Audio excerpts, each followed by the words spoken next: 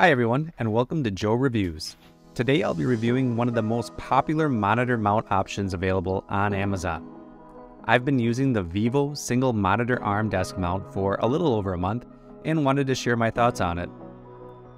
First, I'll take you through the setup and some of the things I came across while putting this mount together. This being my first monitor mount, I was interested in how difficult this would be. That being said, the setup was overall pretty simple. Upon opening the box, you'll find the VESA mount, some hardware, the arm, the main pole, and finally, the desk clamp. Assembly is pretty simple and straightforward.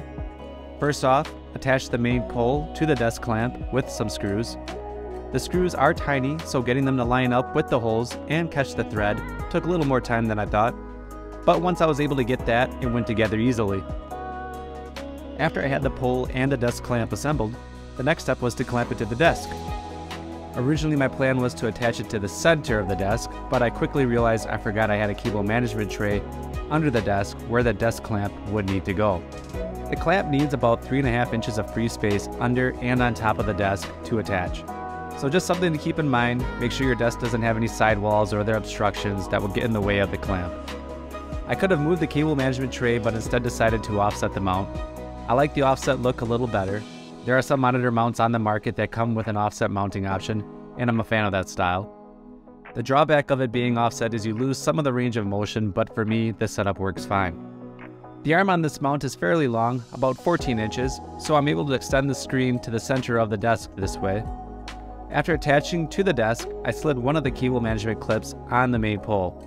It comes with one cable management clip for the main pole and two for the arm.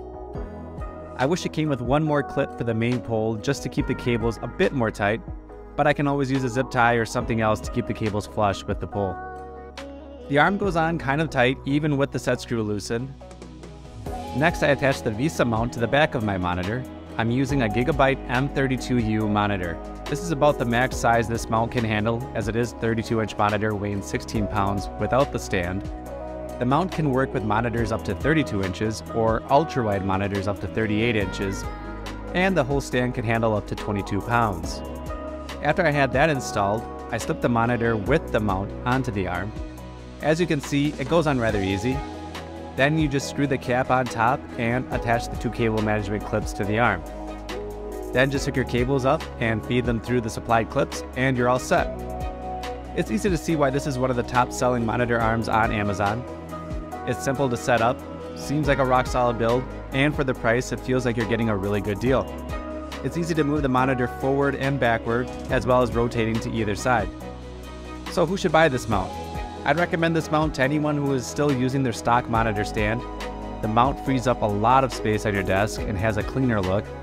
As you can see how much space my old monitor stand took up on my desk compared to just the clamp required for the Vivo mount. The only thing, as mentioned before, is make sure you have enough space on top and below your desk for the clamp. There is also an option to screw the mount to the desk near grommet. And also for $35, it's one of the more affordable options available. The drawback of this Vivo mount is if you need to adjust your monitor up and down often, it takes more work than what some other mounts on the market offer. You have to loosen the set screw, move the arm, and then retighten the set screw. Another complaint I've seen on this is it doesn't do the best job for hiding cables. With the cables running on the outside of the pole versus inside, you'll always have some cables showing. Overall, I'm very happy with it. Great build quality, low price, and accomplishes what I was looking for, a cleaner looking desk.